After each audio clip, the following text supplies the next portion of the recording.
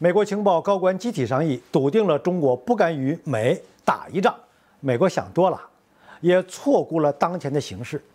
该出手时，中国绝不会手软。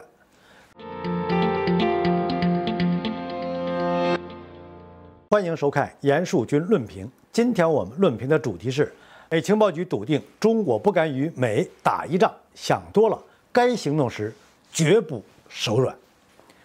开门见山，最近美国军方有些求战心切，各军种不断放出要与中国在台海问题上展开正面冲突的信号。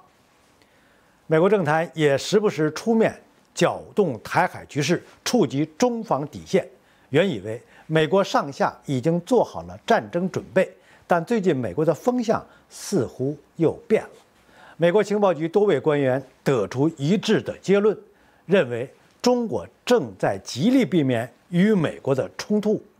我想说，美国有点想多了，也意识不到现在的中美博弈局势已经发生了天翻地覆的变化。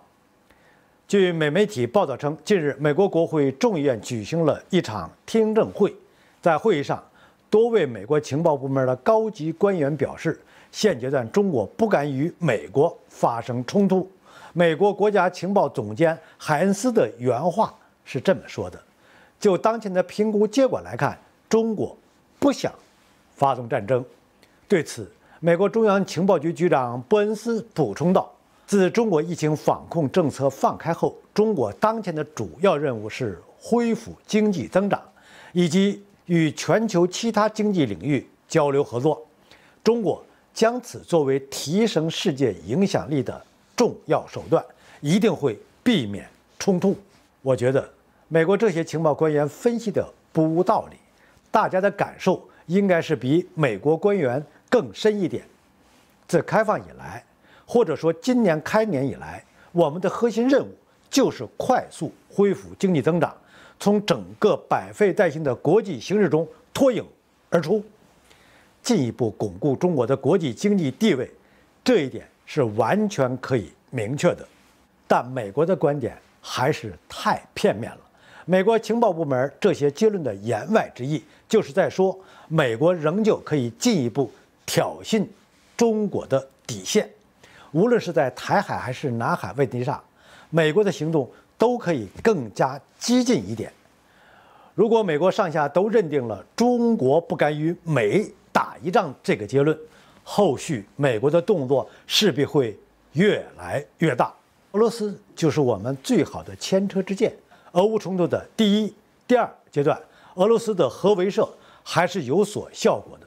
但现在呢，随着西方各种先进武器不断涌入战场，北约成员国的不断介入，已经说明了一点：美国和西方笃定了俄罗斯不会使用核武器，至少现阶段不会。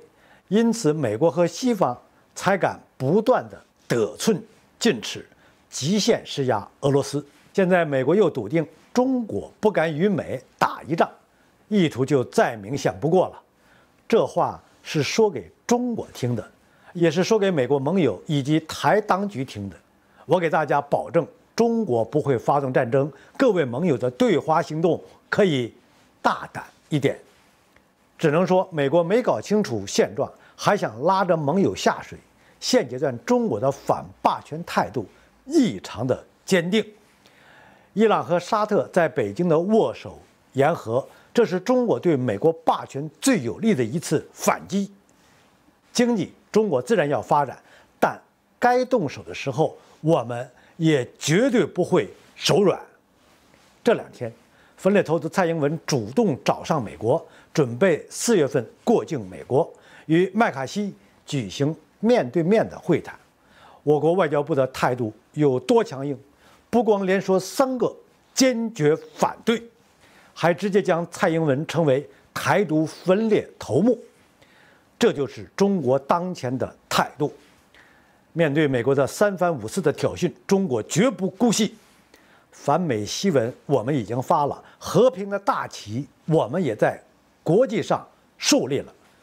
中国不会上当，也不会被美国诱惑，但这绝不代表我们会打不还手，骂不还口，时机一到，我们必然会果断出手。